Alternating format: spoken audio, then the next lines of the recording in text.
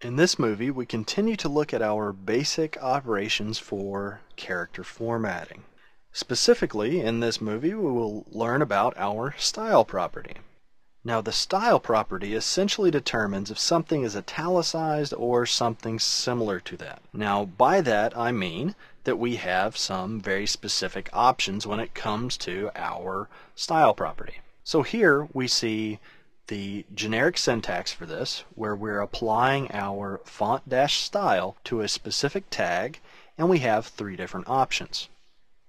We have normal, italic, and oblique. What normal will do is remove any inherited style from a parent. So if the body tag ended up having a font-style of italic, and we set up our H2 with normal as that value, it will clear out that italic and make it show up as a default font.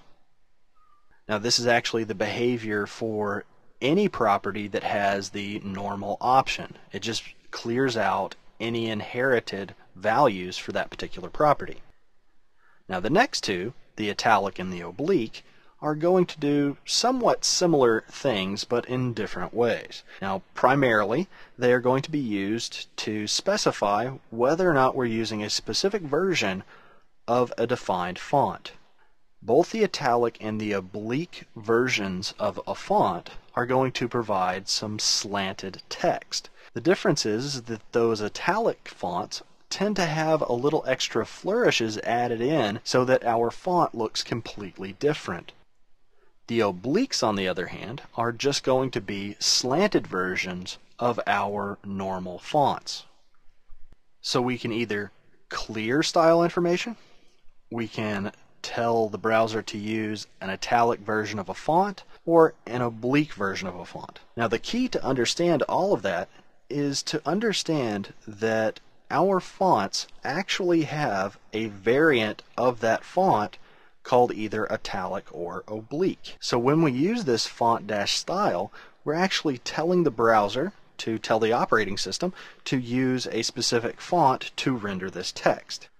So if I use this CSS property to style some Verdana text, the font that would actually be used is Verdana Italic. So behind the scenes, CSS is really specifying what font to use, not necessarily what style to apply to the text.